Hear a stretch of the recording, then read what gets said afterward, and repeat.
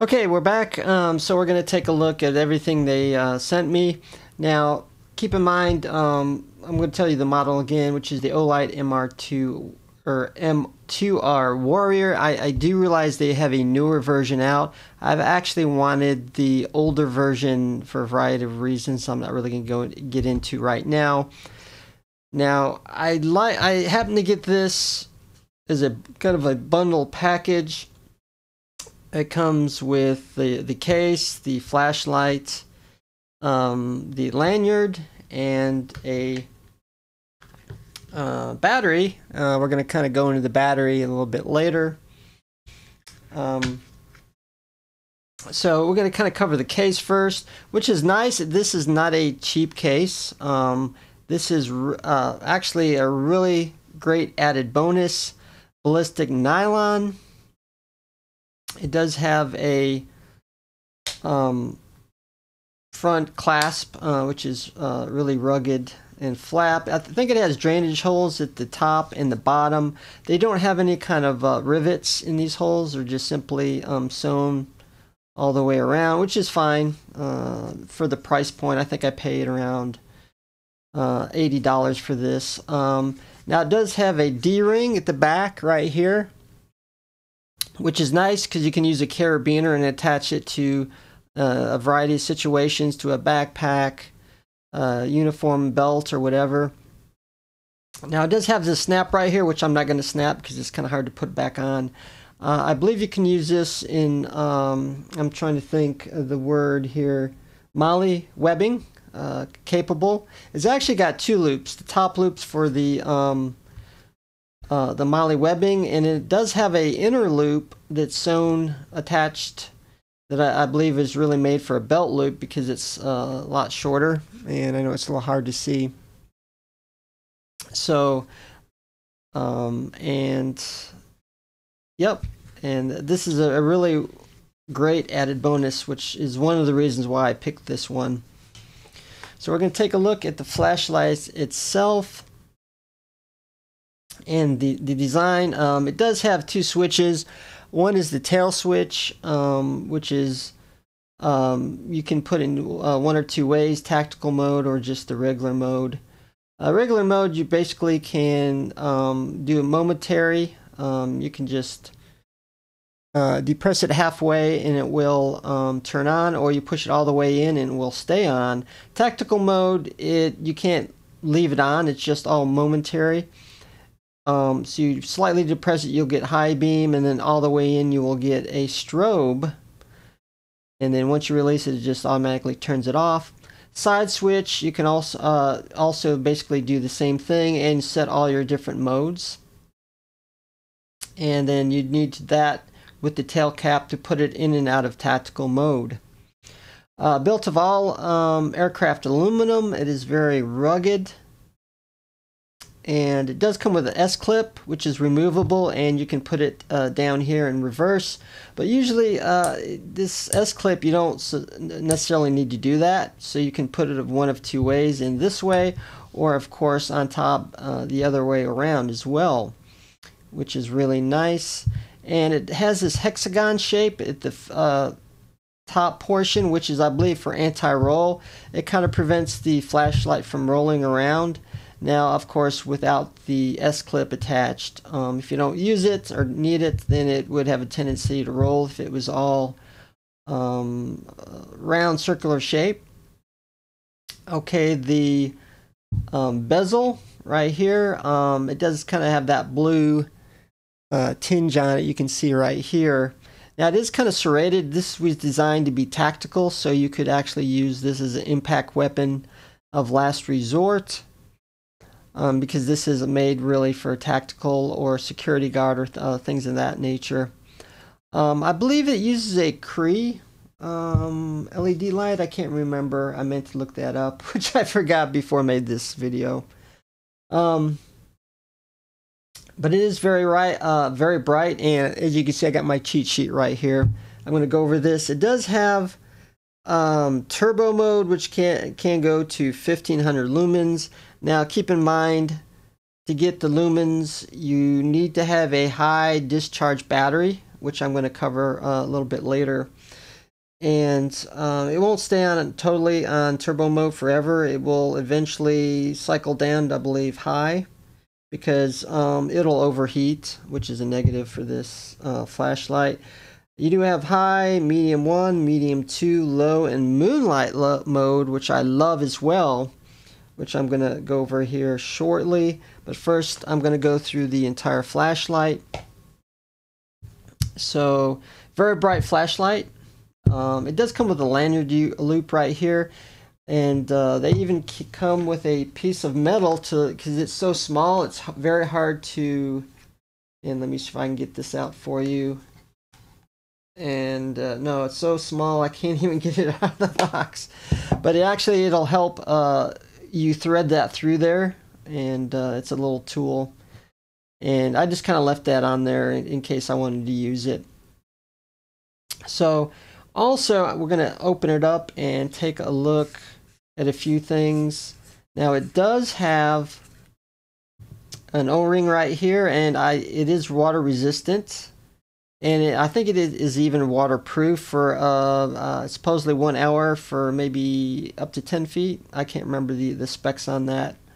What I also like about this flashlight is the threads. It utilizes these are not sharp threads, they're actually flat. So you don't have to worry a lot less of a chance to be cross-threaded and it's hard to put on the if you put it on the wrong way, so it won't it prevents cross-threading because it uses the flat threads on the very top rather than pointed sharp threads, which I like as well.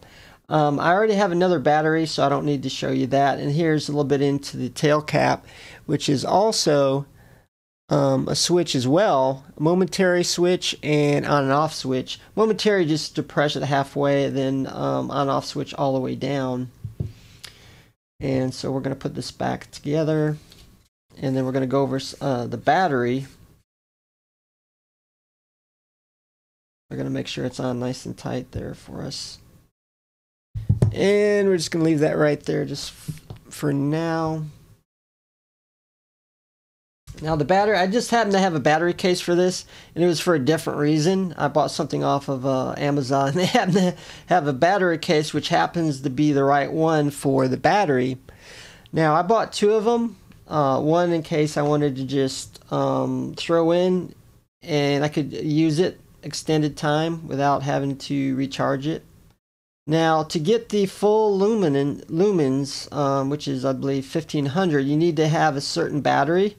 You can use some of their lower capacity batteries, but it won't go on 1500 lumens. It'll do like 1000, I think.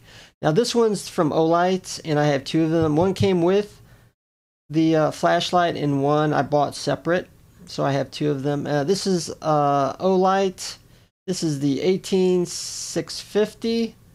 Lithium ion. This is 3500 milliamps at 3.6 volts, and hopefully you can see that. It's a little bit shiny right there. So if you have this kind of battery, it's great for extended use, and it will give you the full lumens if you happen to need it as well. And then you can even buy a case for it, which I happen to have. So you can fit 2 batteries in here. This one happens to be the Edison Bright, I guess. I can't remember what they gave it to me for, but it wasn't anything related to flashlight batteries or even flashlight itself. But so we'll go over a little bit of some of the modes. And now it has a memory in here. It will, when you turn it on again, it will use the last setting you had it on the last, which is very useful. Now, to cycle through all the modes using the side switch, you just depress it for a long press, and it will go to the moonlight mode. I love the moonlight mode because it's only 1 lumen, and since this is a tactical flashlight, this was designed if you're out in the field and you don't want the enemy to see your flashlight, so it goes to the lowest setting possible. So hopefully they won't be able to see your location. And we'll try to do it where you can, it may oversaturate the camera, but is it even on? And we're actually 1 lumen right there in moonlight mode. So this is great for camping, security guards or whatever. So if you don't want to wake somebody up, set it to 1 lumen and you can find something in the dark, which I have used because I don't want to wake up my family in the bed next to me. So moonlight mode is great. And to cycle through all of them, you simply long press again to the next highest mode. And I believe that is, I can't remember exactly all the modes. I think the next one is low. We're going to cycle to low. Maybe we'll do it here so you can see it a little bit better. It'll probably white out the camera.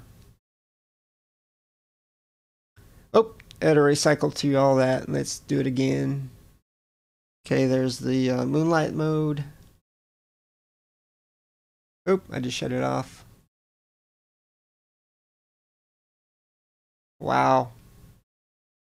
Okay, I think that's low. And what is that again? That is 15 lumens. Wow, that's still quite a bit brighter.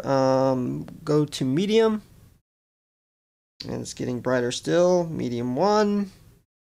They have 2 mediums, I guess. And high. And we're going to go to turbo. We're going to probably white out the camera. Oh, I guess that was high. Here it's showing 2 mediums, and I'm guessing this version doesn't have it. They're probably using this for 2 different kind of flashlights. That's why it has medium 1 and 2. I guess it only has 1 medium, but to take you through all of the settings. Now, you also can do the strobe. I think that's a great thing to have in a self-defense tactical flashlight. And I even looked up the strobe feature, and it turns out there is such a thing as strobe affecting, disorienting the enemy or whoever you're doing it to in a self-defense situation. And when it originally started, it happened, I believe, in the military. There was cases where lights off of reflections off of rotor blades from a helicopter would make a strobe into the pilot, and it actually caused him to crash. So they researched that, and they found out that a certain strobe at its certain many cycles per minute would cause disorientation of the pilots. So they utilized this in tactical flashlights. And to get this on the side switch, you simply press it 3 times really fast. Oh, I didn't do it. There we go. And now, to really get this to work, you really need to be... It won't work when you're far away. You have to be within, I think 50 feet to be effective. Or 25 to 50 feet. If you're more than a room length away, it's not really going to work. It has to be fairly, within close distance to get that disorienting effect. And you can also, I think, press it. Let me see what we do when we press it twice. It goes on high, I think.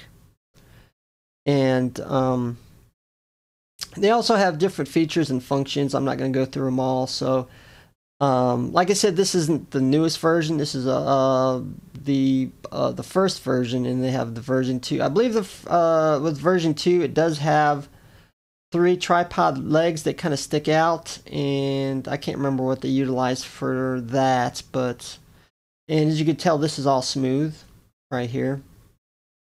And just to show you, and I forgot to mention, this is with many of the Olight flashlights. It utilizes a magnetic recharging plug, and you would simply just stick that to the tail cap, and using a USB 2 connection, you can plug that in and recharge the internal battery.